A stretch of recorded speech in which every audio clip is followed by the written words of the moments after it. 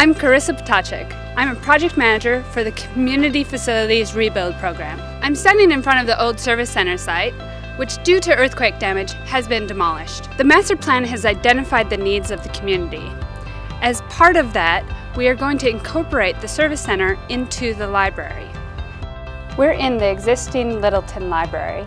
This will be the location of the combined service center and library.